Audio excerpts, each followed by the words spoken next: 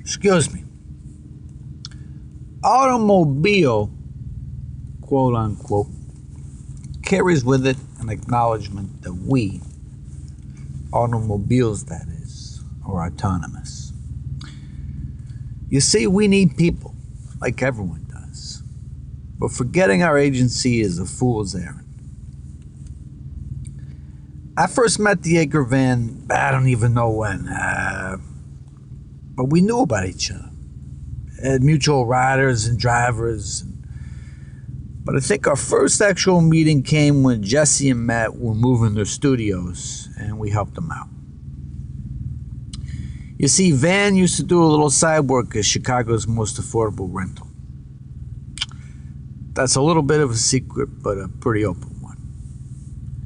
And maybe that's a good place to think about Van and their relationship to the community. A little open, a little secret, a lot helpful. Being a vehicle for artists and their ideas and their bodies has been the greatest joy of my life. This was something Van and I shared.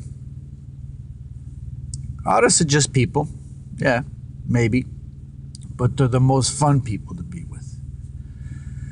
Sure, they aren't always good at keeping the gas tank full, but they're always thankful. They're problem solvers in a great way.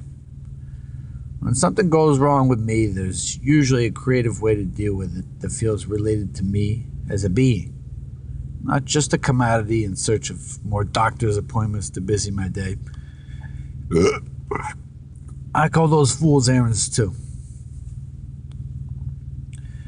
Our greatest moments of bonding, Val's and mine, is a funny one. I wasn't even there for it. My people, Jesse and Raven, were out at ACRE. You see, I was stuck in Chicago, but on the last day of the residency, Van acted as my surrogate.